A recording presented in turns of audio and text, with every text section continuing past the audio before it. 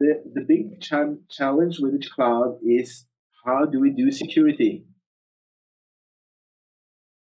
If I'm buying a service from this vendor, and the service also is that I have to have my data there.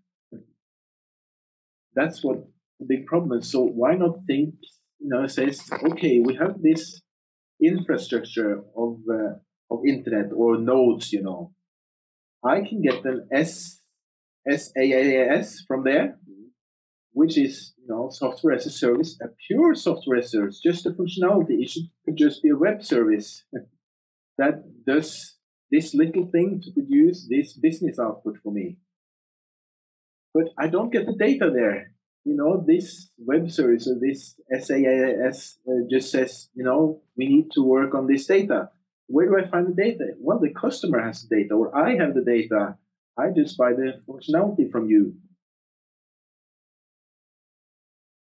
Or you can pick data from there or there or there or there, and some of it might be conversational data, and some of it might be structured data from a database, and some of it might be from the internet search.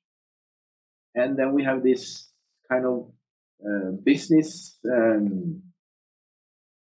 functionality processor, this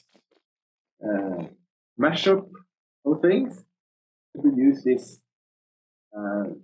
business function or this business output for me. But the point is that we need to come to a model where we can effectively separate functionality and data out of the big World Wide Web.